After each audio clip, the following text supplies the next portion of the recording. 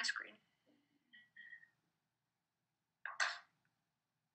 All right, so I'll go ahead and get started if you like.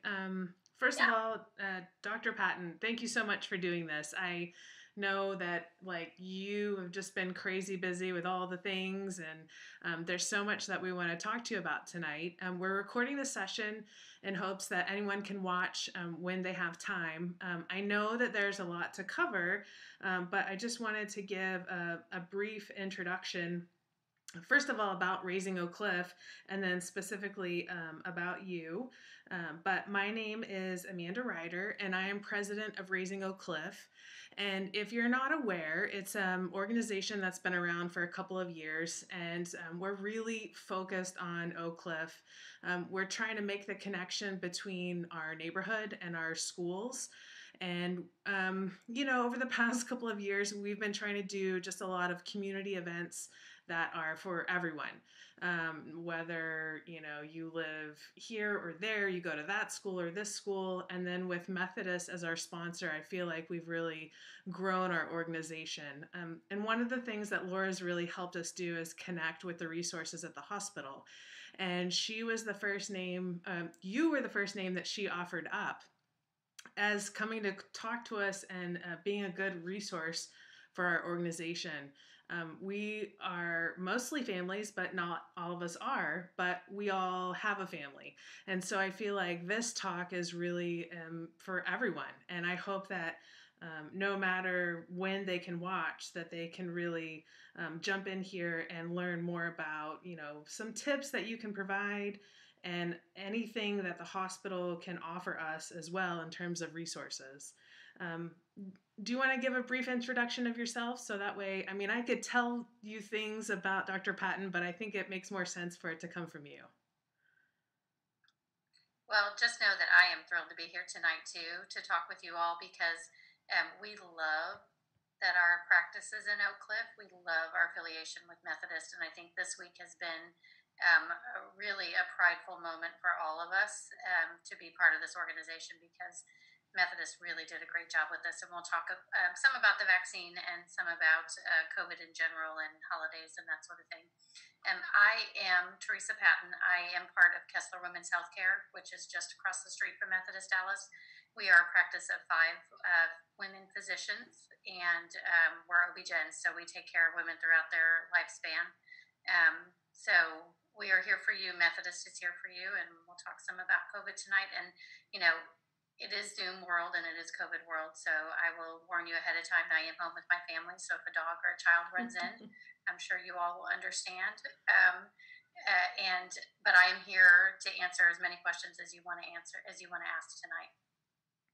Well, I think we all just have to start with, what have you experienced over the last couple of days? I heard and read and saw all the comments about how you were the first hospital to receive the COVID vaccine.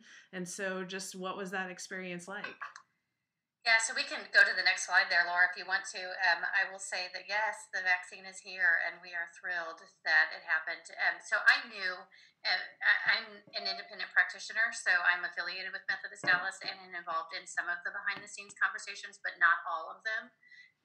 So when I heard that Methodist was going to be one of 4 Texas hospitals to get the vaccine on Monday, I was as thrilled and surprised and shocked as everybody. And that really has to do with the administration and the work that they started in the summertime. So we're talking months ago, they started with the planning that it took for us to get that. And my understanding is that we had the capability to store the vaccine and communicated with the state and national people that we needed to communicate with to get that vaccine to us as quickly as possible. It's thrilling to be part of the one of the first few.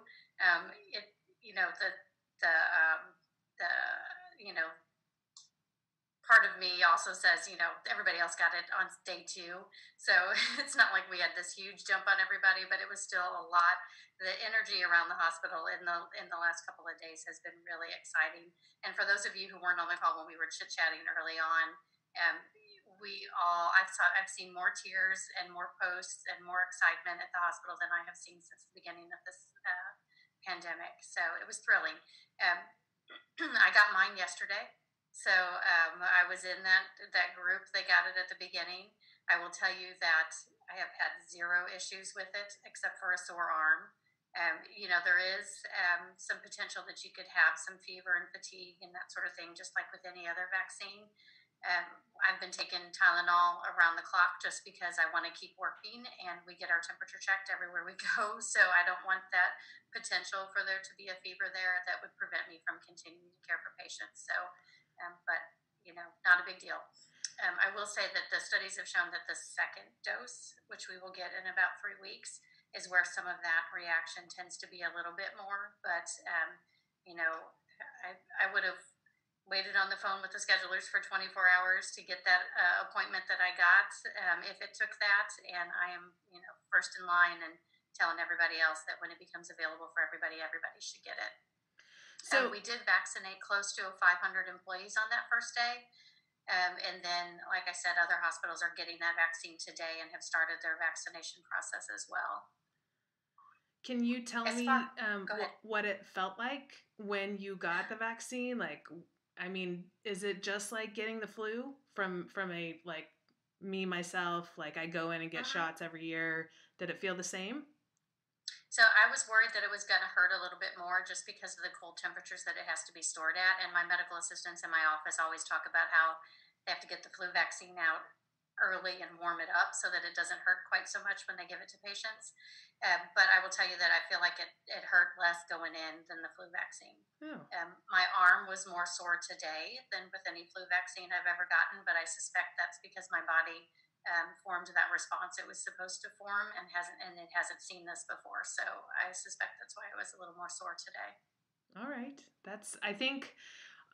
I would think that's what a lot of people are curious about. I mean, everyone's been talking about the cold temperature, and so it does warm up a bit before going in as a vaccine.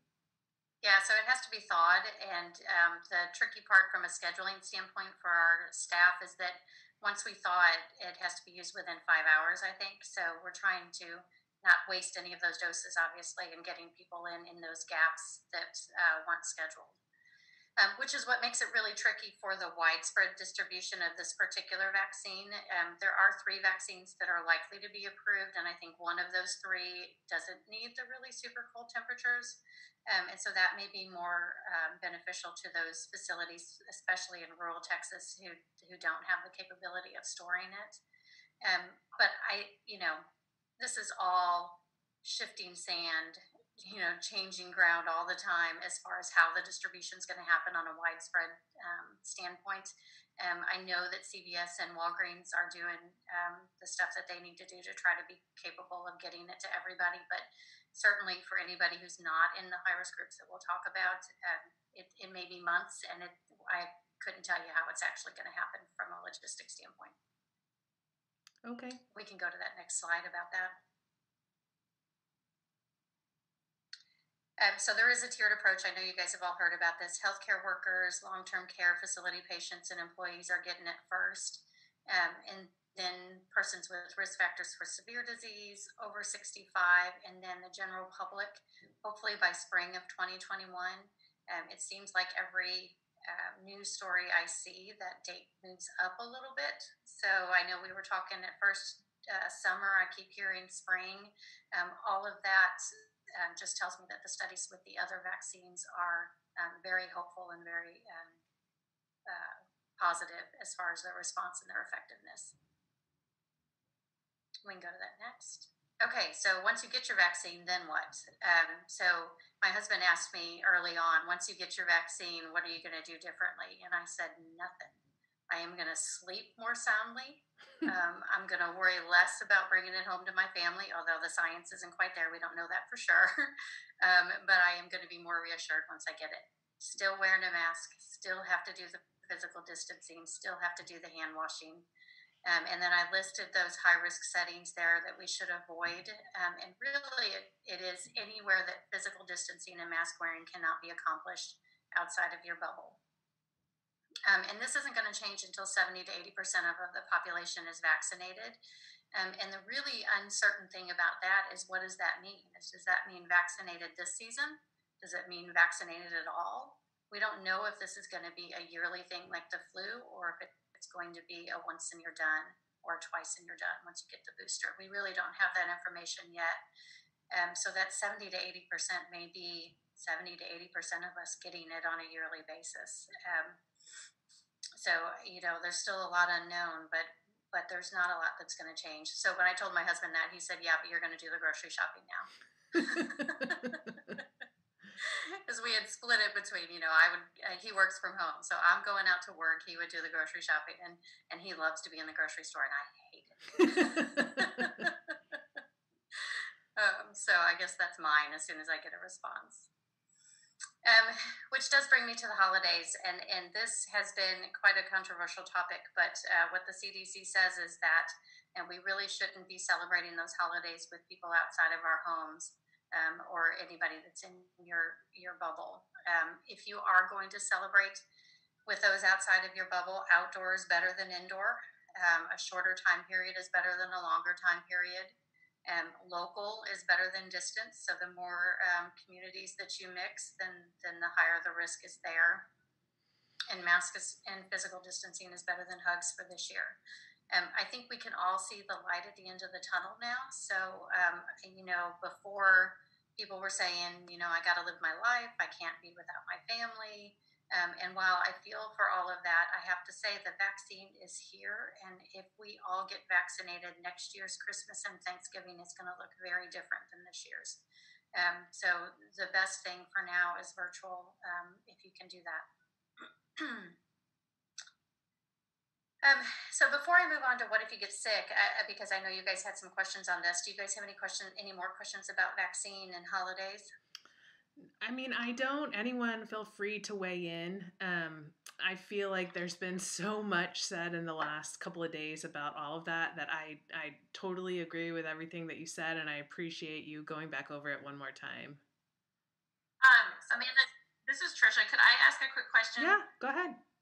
Dr. Patton, do you have any knowledge on when kid vaccines might be available for kids, and sort of like how necessary that is if the science is still out there that maybe kids aren't the big transmitters? If most of the adults get vaccinated, are we still, headed for herd immunity without a kid vaccine? So I'm glad you asked about that, because there's a couple of populations that I do want to mention. So kids, the studies went down to 16. There weren't a huge amount of people in the study between 16 and 18, but 16 to 18-year-olds tend to act like adults anyways, physiologically. So I think there's a lot of confidence in that time period, or that age group, getting it. And there is some talk that there will be enough science to get you down to 12 pretty quickly. And then, yes, they're going to recommend that those kids get it. Below 12, it's a little up in the air still. But I will tell you, we talk about the science of kids not transmitting, but there's not a lot of science yet. So I think we're still so early in this that I would not feel comfortable saying that kids are not transmitting. What I will say is that schools tend to be doing a really good job right now at preventing exposure once an exposure is identified. So most of the things, I'm looking at Irving ISD data because that's where my kids go to school. But a lot of what I'm seeing is that the cases that are in the schools are brought in from the community and shut down pretty quickly. There are high-risk activities like athletics and choir and band, and those things can increase the risk. But I think the schools are doing a pretty good job. On that note, though, pregnancy and breastfeeding is another question that I get a lot of, obviously, because of what I do. But what the Society for Maternal Fetal Medicine and what ACOG has both come out and said is that pregnant and breastfeeding women should not be excluded from getting the vaccine as healthcare workers right now, because there are known risks of COVID in those populations. And so it is a detriment to their health and their fetus's health by preventing them from getting the vaccine now. By the time the general population is vaccinated, we're going to have a lot more data on that. But the statements and the science that they have put together really make me feel comfortable recommending that my breastfeeding and pregnant patients get the vaccine if they're in a high exposure situation. Thanks, Dr. Patton. That was actually a question in the chat from someone. Oh. You have recommendations for the vaccine for women who are pregnant or trying to get pregnant. So there you go. Yeah, and I think the reason that the Society for Maternal Fetal Medicine and ACOG came out so strongly is because the general vaccine science is so positive with this type of vaccine that it's really harmful for women to avoid it in this time period when they're most at risk. All right, I see your next slide. I think this is really, I would assume that a lot of people struggle with this. Like, first of all, people are already freaking out if they get sick, period. But then it's like, well, what do I have? Like, am I really sick? Yeah, so it's tough all the way around. You get a fever and you have no idea in this world, and your mind automatically goes to COVID. I will tell you, it's tough as a patient. It's tough as an employer. It's tough as a physician to tell people what to do because, especially with flu and COVID are so similar in their initial symptoms that it's hard to know.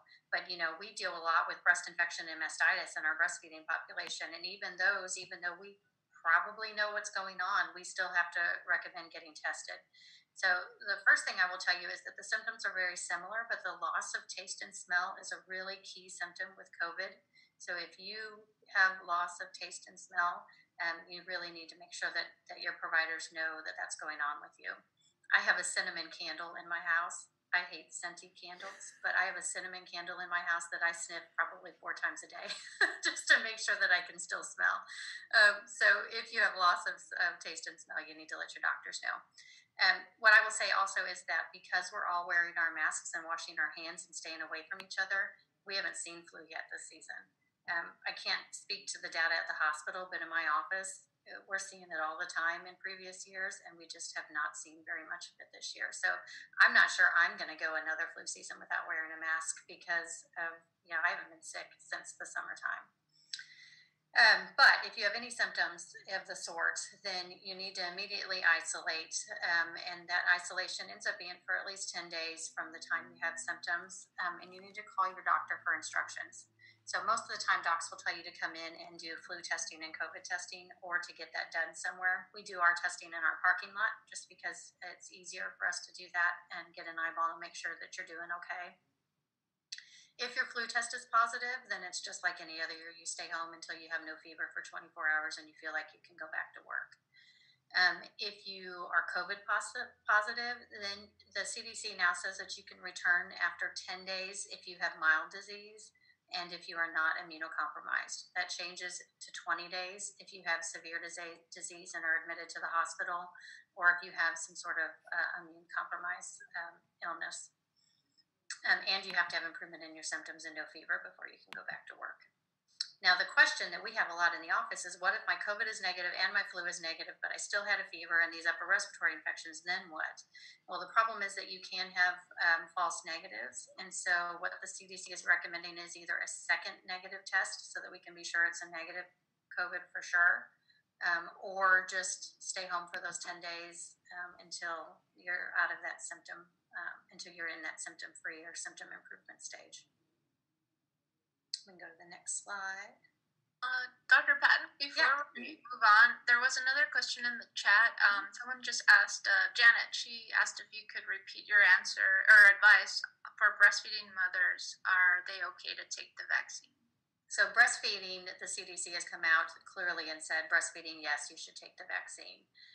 The question in the CDC's mind is still pregnant women because we don't have the data yet, but the Society for Maternal Fetal Medicine and ACOG have come out and said that especially healthcare workers who had increased risk in general of contracting COVID, that they should get the vaccine. And by the time the general public has the ability to get the vaccine, we're probably going to have more data in that group.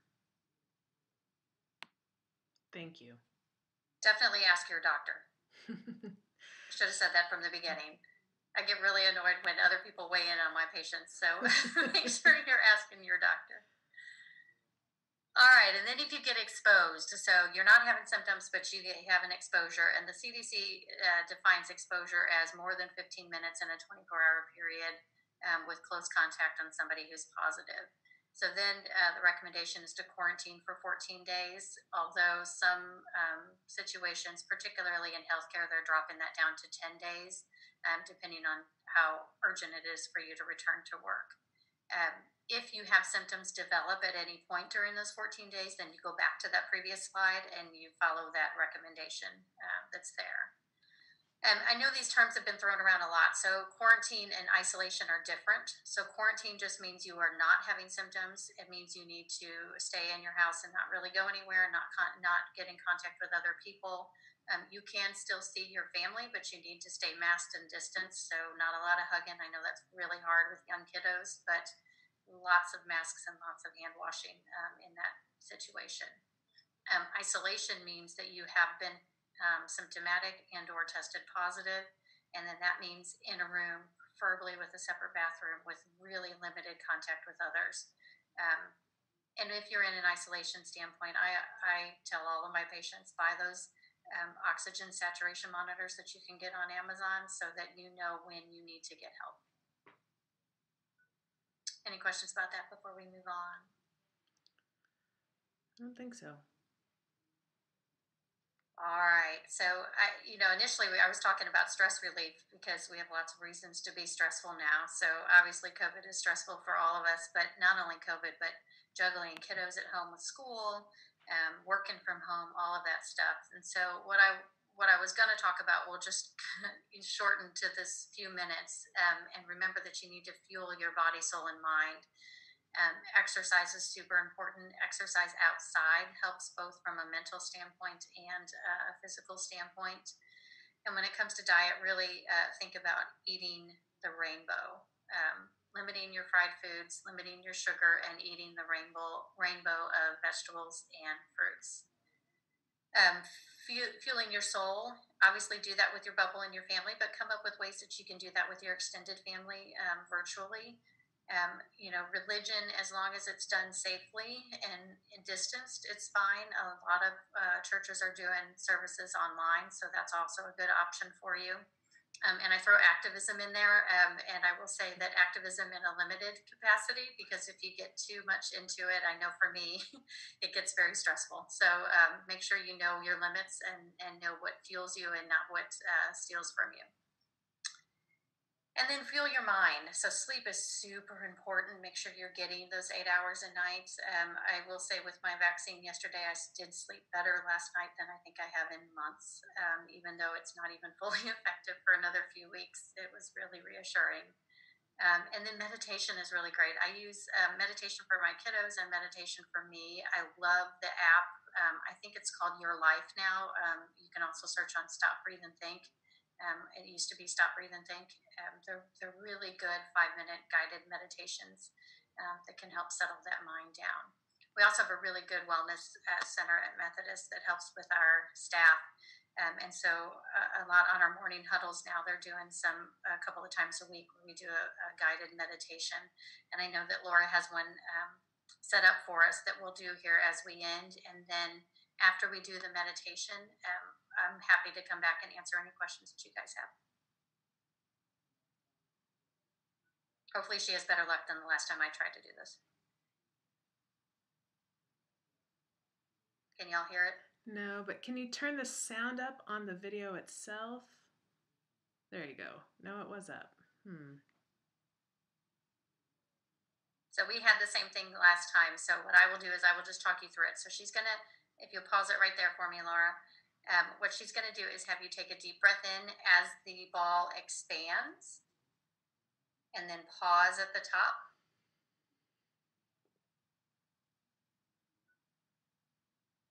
And then breathe out. Out. The sphere deflates as your ribs deflate.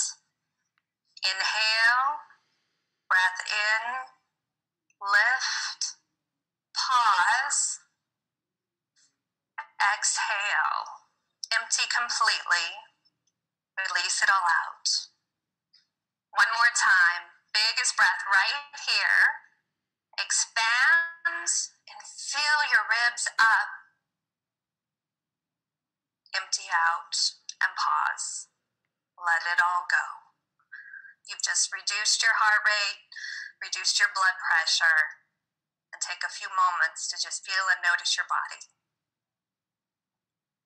So what I find that does is that if you do a meditation practice routinely kind of at home, then what happens when you're in a stressful situation is you don't even recognize that you're doing it, but you will start to take those deep breaths, which will slow your heart rate and calm you in the moment when you don't even know that it's happening.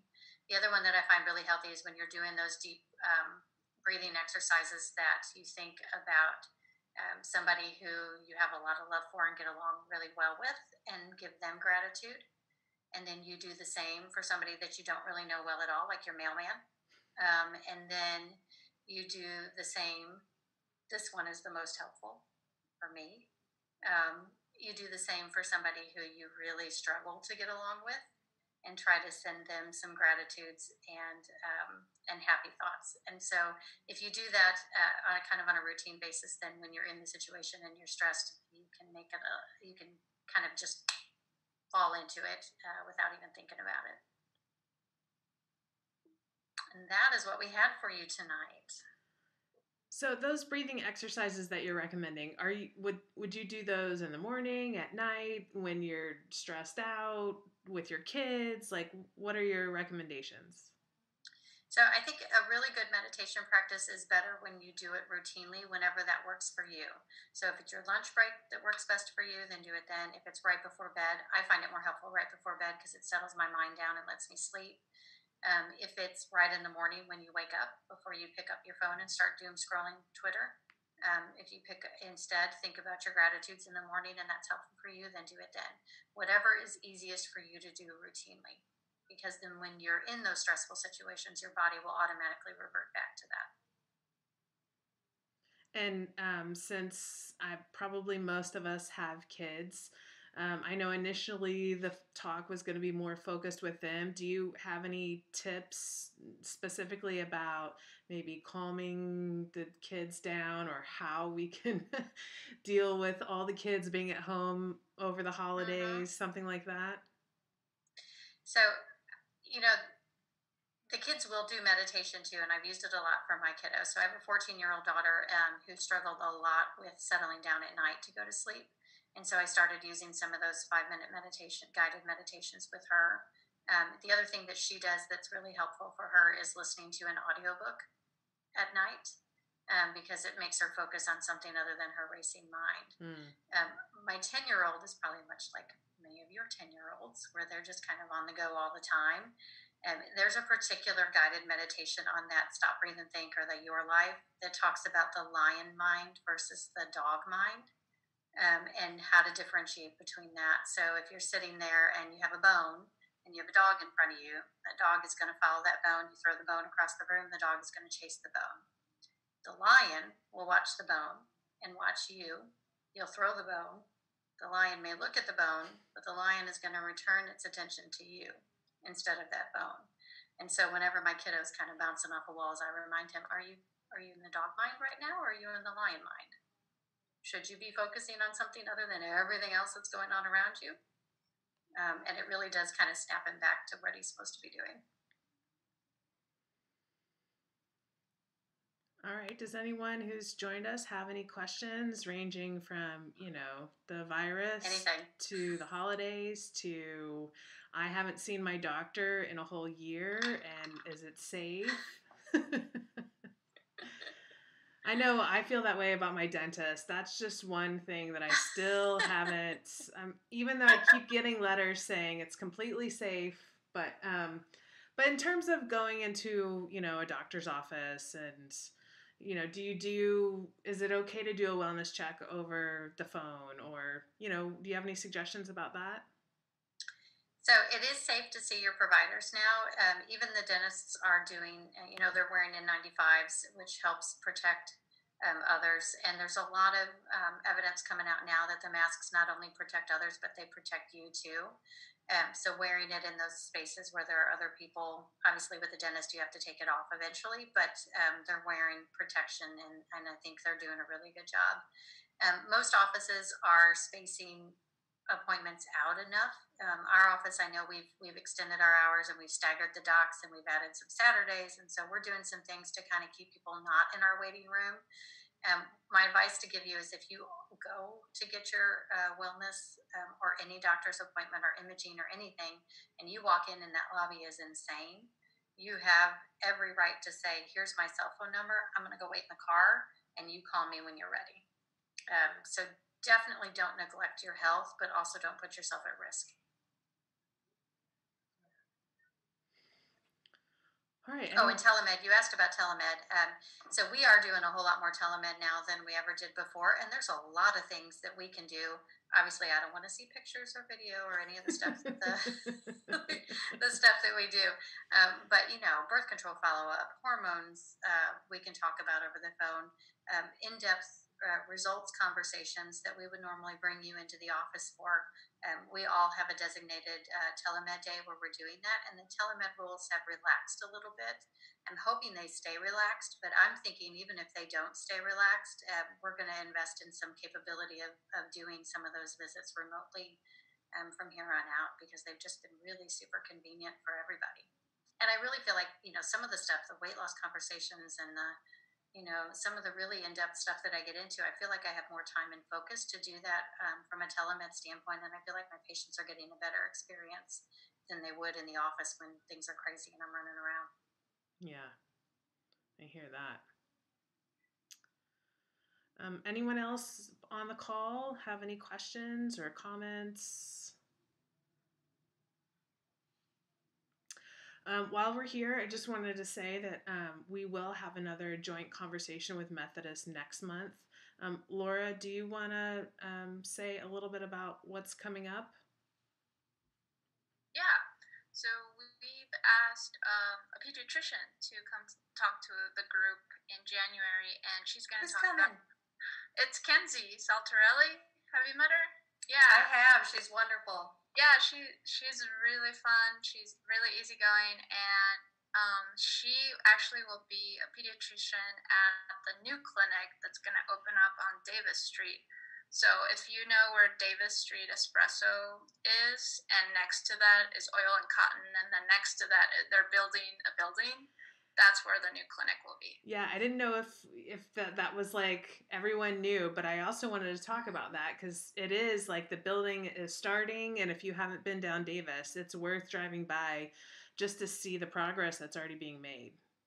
Yes, and I think it's super convenient spot. I mean, there's a parking lot behind where like Joey Macaroons and Encanto Pops is, so you can park there, but they're also building a parking lot nearby, and it'll have Methodist designated spots and all that stuff. Because I think that's one question that kept coming up is like, where are we going to park? Because it's not a big old lot, but it'll be a convenient way for you to see for your kids to see a pediatrician, and for you to see your PCP all in one place. Right, it's a family practice, right? Yes. Well, she's med peds. So she's internal medicine and pediatric specialty boarded. So everybody can get their care, yeah. And when are you hoping that will be open? So that date keeps moving, but the last I heard was summer 2021. Okay, cool. Yes, but we'll definitely keep you guys posted on that. And then another thing about Dr. Saltarelli is she lives down the street from me. She lives on Canty and Turner, so nice. She's our neighbor. She'll be able to walk to the office when it opens. And she's just overall a really nice woman that I think you all will enjoy seeing. And she'll be talking to us in January about screen time, about kids and screen time now. Kids doing school on the computer, kids just having fun on the computer, entertainment, and how much should we be concerned about that or not be concerned? What can we do to help them not be too, not want to leave the screen? Yeah. Just be on it all the time. And I may have to log on just to hear. Yeah, we'll send that out, and of course, as always, like Dr. Patton did today, we're definitely open to other questions. We don't have to limit to that topic. It's just a starting off point, basically, for you all to feel comfortable about, talking of whatever's on your mind. And then the last thing that I just wanted to talk about is a tentative date. I'm not 100% sure, but I think January 8th, we'll do another virtual conversation about what it's like to apply to DISD schools, whether it's your neighborhood school, one of the magnet schools, all the paperwork that's involved, and especially now that you can't really go to the school, I'm hoping to have enough participants where if you do have questions about a particular school, that another parent or some other representative will be online that could answer those questions for you. The other thing for those that are interested, I've also contacted DISD and I've asked for them to create basically a video of walking through the school for what it looks like. There's going to be a whole new group of families that have never visited any schools. And so if you have any other ideas or questions, or you just don't know where to start, that conversation would be good to attend. But also, just you can always email me or text me or call me, whatever, if there's something that's just you're just dreading, or you need to know the question now. I'm always available for that kind of stuff. Dr. Patton, do you have anything else you'd like to share, or any other questions? I'm good. All right. Just stay safe over the holidays, and there's light. Yes. Yeah. And it's been really great for you to join us. And like I said, I know you've been busy, but I'm so happy for you, and I'm looking forward to getting my vaccine as well. Spread the word. Let's all get it. All right. Thank you, Amanda. And if anybody has questions later on, you can email Amanda and she can get them to me and Dr. Patton. Or we can just call Dr. Patton on her office. Her phone number is right there. And if you have suggestions for topics, please also let Amanda know. Health topics or wellness or anything like that, you let us know. And, as we're getting more vaccines out there, eventually we'll start getting together soon. I'm hoping in the spring we can do some virtual running events. Caitlin, we can do some more things together outside as a group. And so I look forward to that as well. Yeah, us too. Yeah. All right. Thank you, Amanda. Thank you, everyone, for coming. No problem. Have a good night. Bye. Good night. Bye.